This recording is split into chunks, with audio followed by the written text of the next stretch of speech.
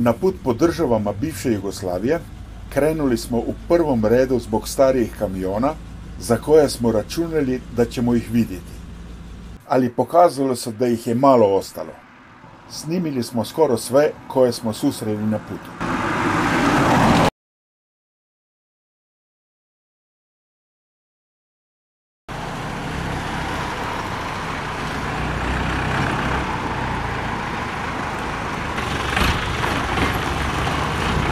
Prvi pogodak bio je TAM-80 T50 u Bosanskoj Gradišci, kojeg Dalibor Opačić svaki dan koristi za prijevoz lož ulja po kućanstvima.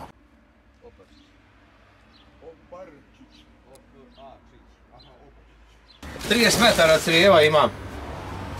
Znaš, ja sam mogu istovarati na cestu. Super. Kamin će spas. Nema gdje ne može ući male ulice, kuća, za grijanje, svađi priđe. Zgodno vozilo, nema šta. Je, 80 stepeni. To imam i kući.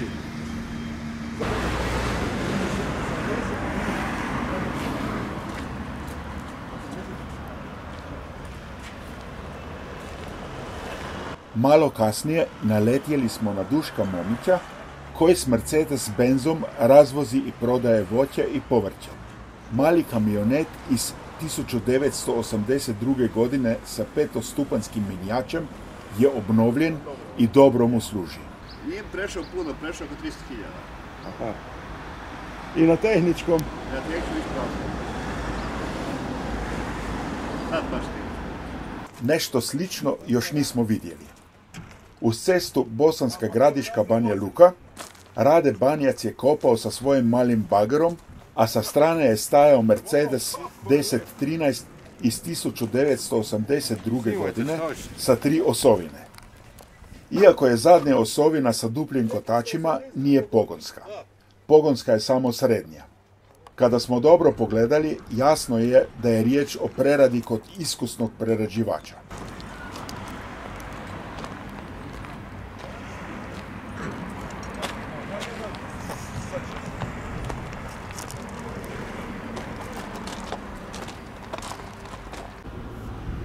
To je kod mene ima godinu dana, znači nema, ja sam kupio i... I to ste vi sređivali sad da tako lijepo izgleda? Da, lakirao. Bravo. Dosta je truda. I kažete da je ta prateća osobina fabrički i to sa duplim? Da. 82. ili 3. godište, registrovan, ispravan, sve. Bravo. Ne gubi zrak, ništa, ispravan to totalno. Jel dovoljno? Super. Možemo li okolo ići da ga snimi? Ma samo snimajte šta god hoćete. Znači...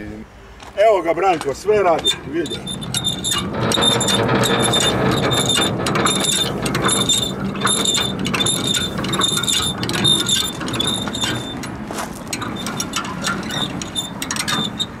A dosta je teško.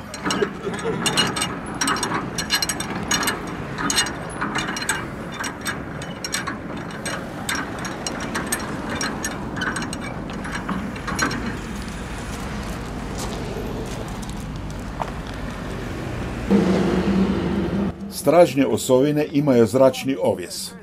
Po prometnoj dozvoli nosivost ovog kamiona iznosi 8200 kg.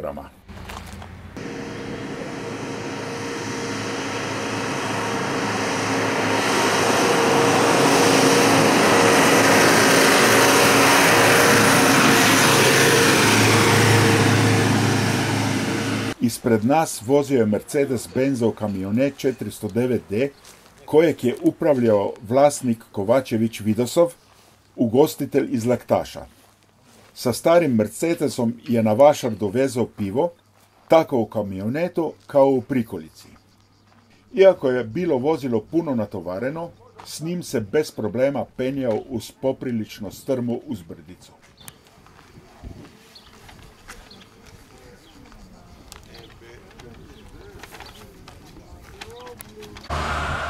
Auto ide super.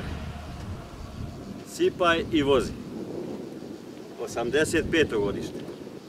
5 brzina. 5 brzina. Super. I 5 cilindara? 5 cilindara. Prešao je negdje pola miliona. Pola miliona. Bravo.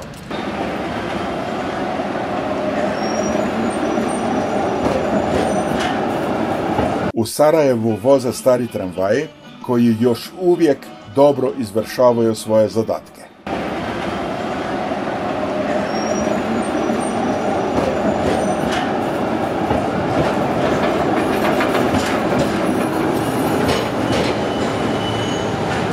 Uz Miljacku vidjeli smo ovog mana, čiju karoseriju su izradili u mariborskom Marbusu. Iako rijedak, sa manje od 20 godina još se ne ubraja u povijesna vozila.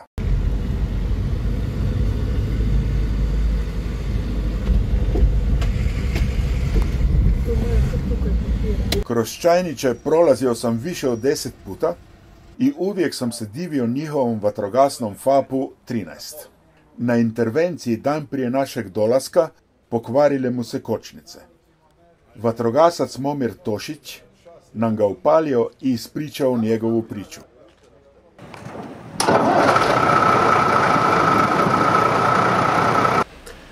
Evo, pozdravljam prijatelje od oldtimera.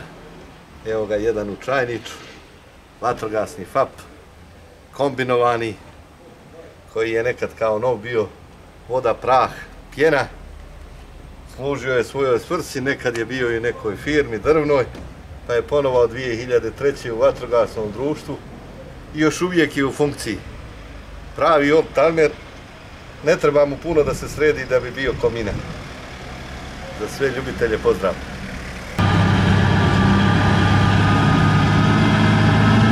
U Pljevljima smo se provozali sa damperom Terex 100, koji je novo vozilo.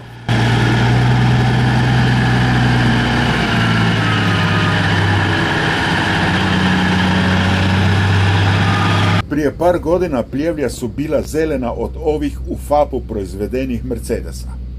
Sada ih vozi samo još nekoliko.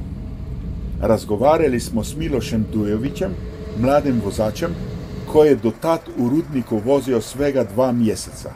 I kao početnik, naravno, dobio stari kamion. Koliko je star taj kamion? Preko 30 godina. I dobro radi? Dobro, evo čujete. Dobro radi, po vas dan vozimo. Cijeli dan to vozi? 3 smjene? 3 smjene se radi. Bravo. Sretan put, hvala vam. Hvala vama. Pljevaljski vatrogasci su od vojske kupili 2 kamiona koji su već bili vatrogasni. Vidi se da je to TAM-150 sa 3 osovine i kažu da još uvijek jako dobro radi. U blizini Žabljaka naletjeli smo na ispravan FAP-13 koji je registriran u firmi Rad d.o.o. O njemu nam je pričao Danko Stjepović. Kamion je 79. godište. Napravljen u Jugoslaviji. Najbolja je mašina koja je ikad napravljena. Sigurno.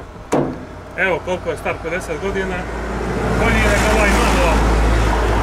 Imam i mana, ali ne bi dao ovoga FAP-a za mana. A to po zimi orete snijeg? Da, s njim čistimo snijeg zimi. Sa klinastim nožem i sa ravnim plugom. Mašina najbolja za čišćenje snijega u Žabljaku i ovim uslovima našima.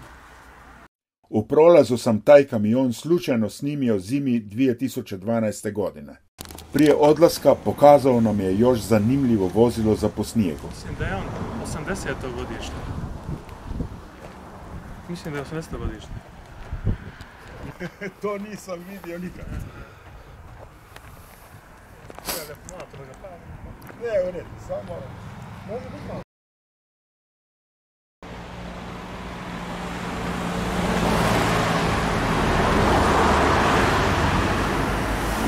U Priboju upoznali smo Milivoja Mojičevića, koji je nekad radio u FAP-u i otišao na svoje. Sad obnavlja kamione. Zatekli smo ga kod renovacije njemačkog Mercedes-Benza.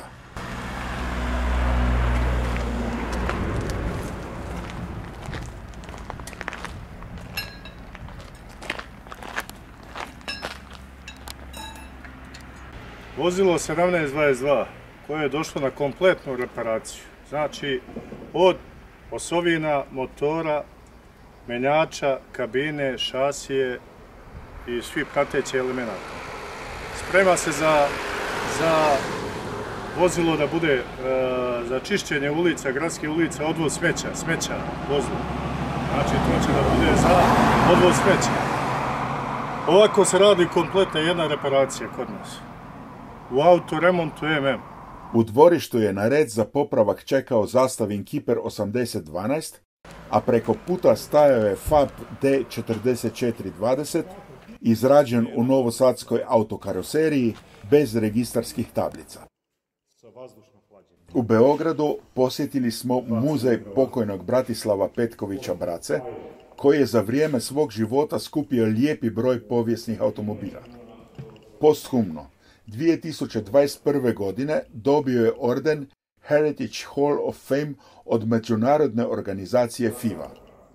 Mogu se naći rijetki primjerci brojnih svjetskih proizvođača, automobili koji su bili glumci u jugoslavenskim filmovima, automobilski modeli i predmeti vezani na automobilsku povijest. Taj muzej svakako valja posjetiti.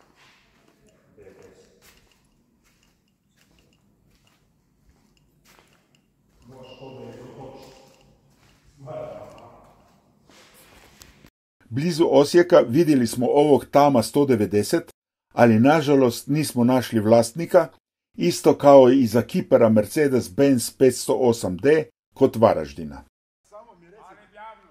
Više sreće smo imali s TAM-om 60 T3 iz 1976. godine, čijeg vlasnik Stjepan Hudak iz sela Martinić kod Varaždina si je uzeo vremena i ispričao nam njegovu priču.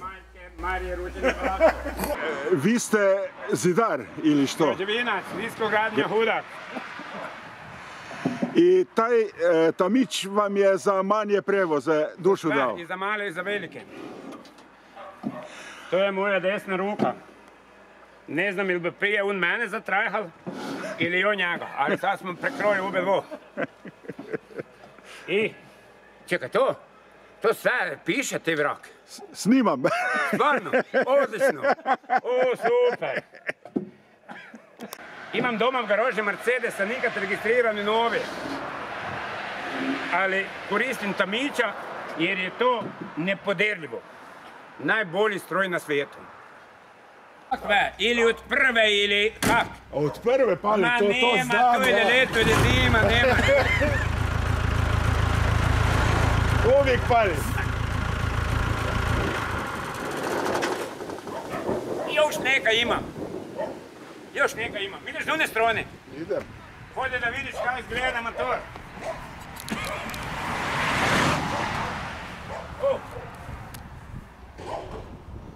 To kaj masno.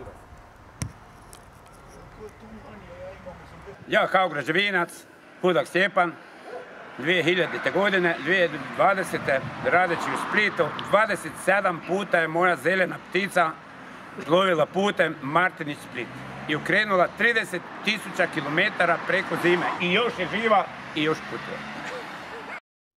Kamionet je rodovito održavan i zbog toga ima farove i masku od novijeg modela, ali pogonski sklop, šasije i drugo još su uvijek originalni. U Sloveniji smo posjetili našeg prijatelja Denisa Podbreznika, koji dovodi kraju obnovu divnog Mercedes-Benzovog Kurzhaubera.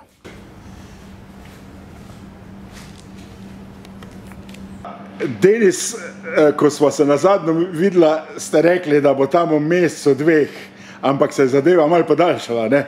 Ja, zakompliciralo se je preklaparije kabina, ker je bil kamion prevržen 2-3 krat, pa zamenjane štoke in nismo mogli pač klaparati, je to malo duže trajalo.